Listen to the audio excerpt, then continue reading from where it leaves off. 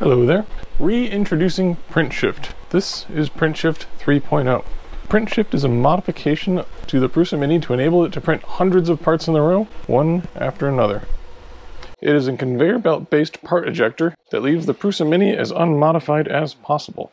PrintShift is open source. The idea there is that anyone can install it, enjoy it, and even help to improve it.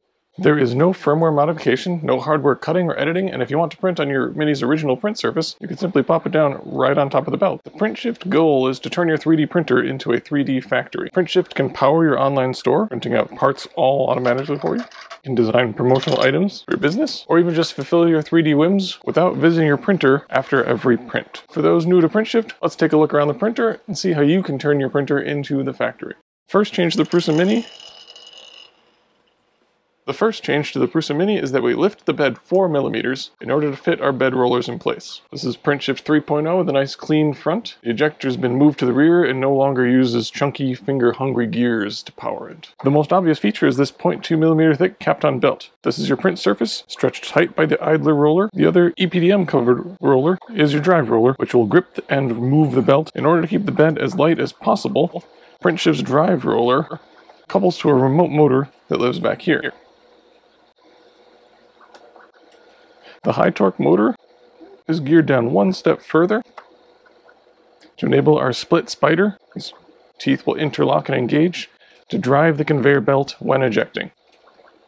All of this is controlled by G-code. When you wish to eject your parts, the bed is moved into the ejection position, and then the Z axis is raised to activate a micro switch. That will power the motor and start your print on its way. Now, with just those parts, you can write your ejection code to your USB stick and print out sets of parts. You can concatenate your G-code together. But, as you can see, we've also added a nice mount for the Raspberry Pi back here, and the Pi camera. You can monitor and start prints from afar. This machine's also sporting an upgraded Bondtech extruder. You can check out my other videos for more Prusa Mini modifications. We've been playing with these machines, trying to make them as reliable as possible, because when you can print hundreds of parts in a row, you don't want to stop for an extruder jam.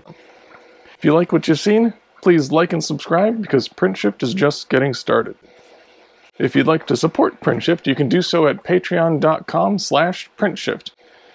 And big thank you to those patrons that have signed on already. Patreon support lets me buy parts and test multiple ideas at once and prototype faster. That said, PrintShift is and will always be open source.